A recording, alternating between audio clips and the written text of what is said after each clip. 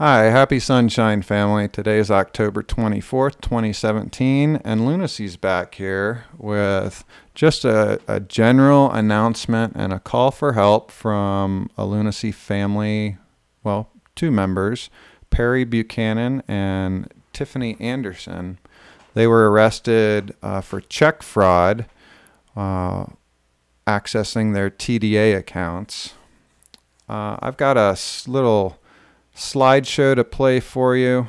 Let me switch over to here.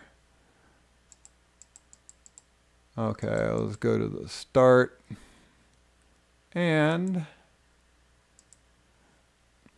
while this slideshow is playing, this just has all the different paperwork that Perry has sent me. I'm going to read to you the emails that I got from Perry. The first one on the 19th of October.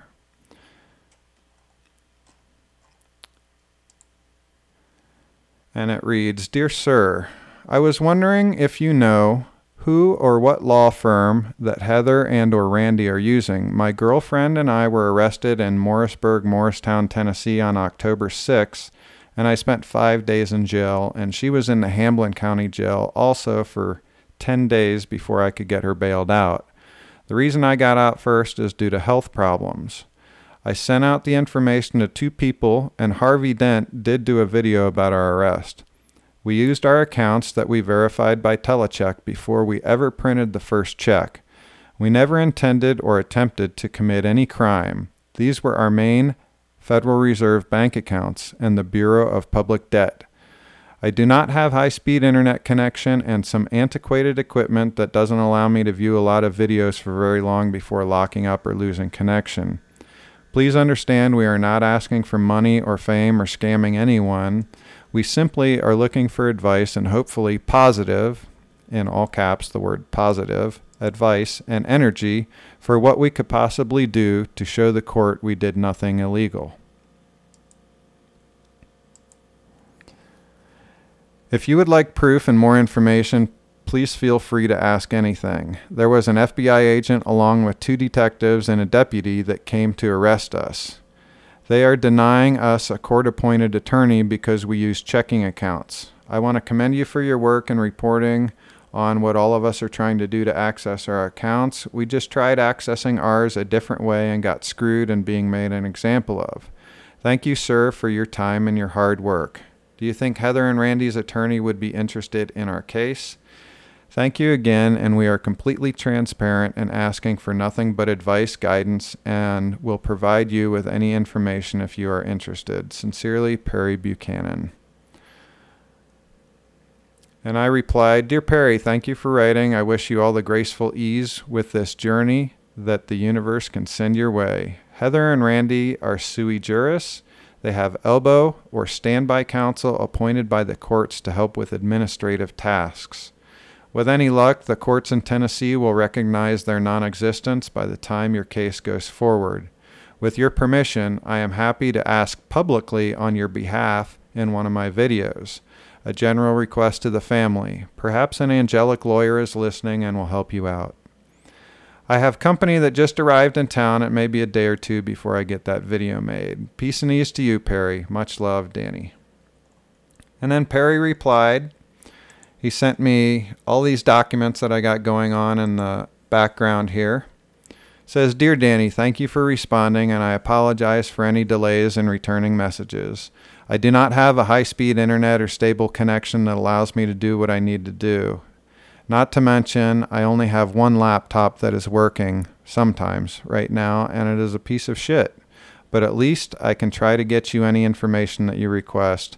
My girlfriend and I were arrested on October 6, 2017. We'll be glad to send you more info and feel free to ask any questions. We are completely transparent, and all we did was use our main Federal Reserve bank account and the Bureau of Public Debt with our Social Security number accounts and verified them with telecheck before we ever printed the first check. Thank you again for all your work and any help that we can get. We are not asking for money, fame, or attention, and hope to receive information, hopefully in a positive light. But we are wanting to file charges of identity theft about our accounts. Thanks again. Peace and prosperity to us all. Perry and Tiffany. And I got this one just this morning, the 24th. And in parentheses, Tiffany was bonded out last Monday. I'm guessing that was yesterday. That is one of the documents I'm still trying to recover off the other laptop. When and if I can get it, I will send it as well. If you didn't receive these attachments, please let me know. There should be 16. And yeah, I got your 16 attachments here. They're running in the background. Let me go over and read some of the verbiage that's in this paperwork. We've got, well, the police actions that were in the Citizen Tribune, Morristown, Tennessee newspaper. That was October 8th, 2017, the Sunday issue. Perry David Buchanan has been charged with 5 counts of criminal simulation for allegedly passing counterfeit checks at Food City stores on East Morris Boulevard. The checks, which were written over a 4-day period beginning June 29th, total approximately $1,475, according to Detective Mike Bacon. What's going on with all these names? A cop with the last name of Bacon?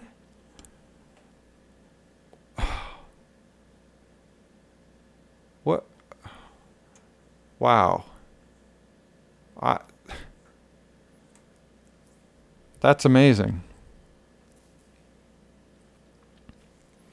Tiffany Ann Anderson has been charged with 2 counts apiece of criminal simulation and theft for allegedly passing counterfeit checks, totaling about $320 at the Sandstone Drive Food City in September. No indication that these cases are related, except for the email that we have from Perry. So here's his bond paperwork. So he had 5 counts, and it looks like $5,000 a piece makes $25,000. Went through Papa's bail bonds.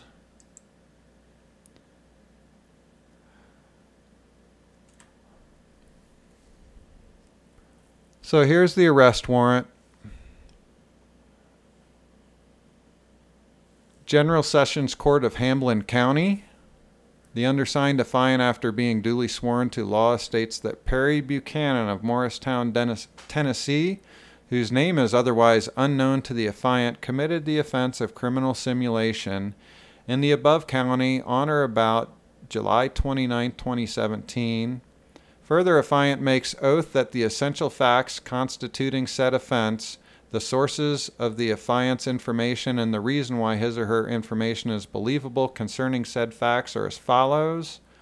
On July 29, 2017, the defendant, Perry David Buchanan, went to the Food City located at 1105 East Morris Boulevard to make a purchase.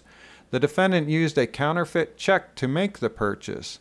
The amount of the check was $293.33. This was done to deprive the true owner thereof. This offense did occur in Morristown, Hamlin County, Tennessee, signed by Detective Ricky Sanders of the Morristown Police Department on the 6th of October. Teresa West is the clerk of courts for the General Sessions Court of Hamlin County, according to this document. Okay. First interesting verbiage, the defendant used a counterfeited check. And it looks like you wrote several checks, Perry, and I'm wondering what kind of check verification purpose or procedures the Food City has. Every time I've ever written a check to a store lately, they run it through a little scanner that picks up the magnetic numbers or the numbers of the bank account and routing number on the check that are printed with a magnetic ink, and it verifies that the account number and the routing number and the name are all matching properly. And how many times did you actually make a transaction? It looks like 5 times you made a transaction with Food City, and it appears that when these checks were presented through the banks for payment, they were declined. So, kind of like the reversal, but yet the verifications went through. I'm guessing that there was verification procedures, but I don't know. That's a question for you guys. And also, did you guys videotape the transactions that you made? That would be really interesting to actually watch them run your checks through the scanner. Okay, so he had a couple arrest warrants issued, but they were all relating to the same type of stuff. Now, Tiffany Anderson, this is being... Yeah, okay, so Ricky Sanders is investigating Perry, and it's Mike Bacon who is the investigator on Tiffany's case. On or around September 23rd, Tiffany Ann Anderson did present a counterfeit check in the amount of $79.25 as payment for merchandise to Food City. This is a really interesting sentence. Ms. Anderson knew the check she presented was worthless and did this with the intent of permanently depriving the rightful owner of their merchandise. I wonder how Mike Bacon can make this statement without having interviewed Tiffany Anderson. So I'm wondering if Tiffany was interviewed. I wonder if Perry was interviewed by law enforcement. Did you guys give a statement? Or did you guys choose to remain silent, which is certainly what I would do if I was in that situation.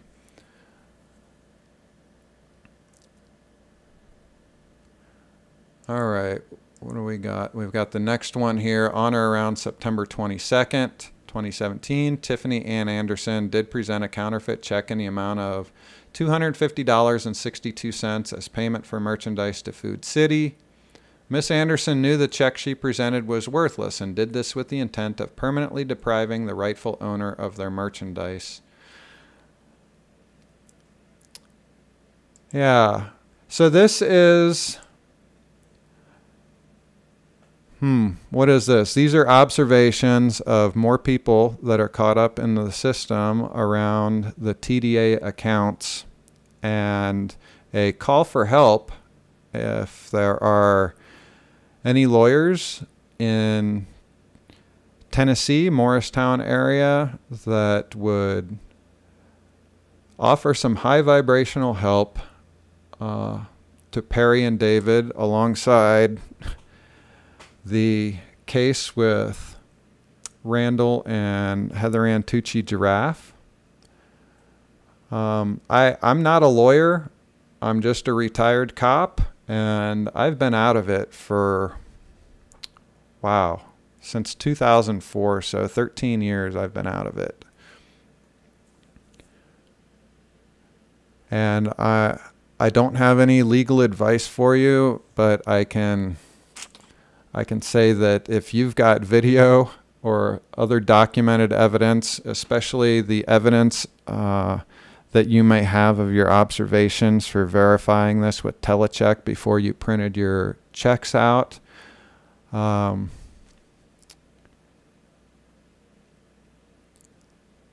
would be very helpful, because that proves or goes to, that's the observation that one would expect if these accounts are real.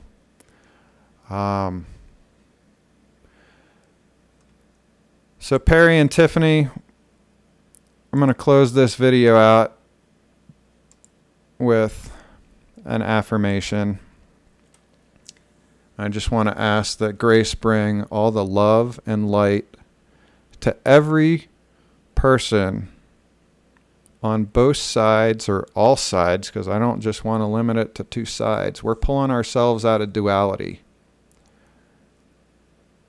And that all sides of this issue get the love and the light and the courage to stand in their truth, to re-author and self-author their own perceptions from a place of knowing, and have the courage to back up that new perception with the behavior that is congruent to your heart, which is now holding a higher vibration. Well, we're going to be back really soon, family. As I mentioned to Perry in my response to him, I had some company in town. My best friend came to visit me, and we had a blast. It was very healing. Got a lot off my chest that I needed to get off my chest, just to hear myself acknowledge it to anybody else. And I certainly have a few sets of friendly ears that I can talk to in person. So I ask that all of you take care of yourselves, be real gentle with yourself, and remember, when you give to yourself what you need before you do anything else, that is forgiveness. And what most of us need before anything else is just some allowance and some understanding. And that all starts with self-love. And you know what? You're the only one that can really do it. I love you guys, and we'll be back really soon. Bye-bye.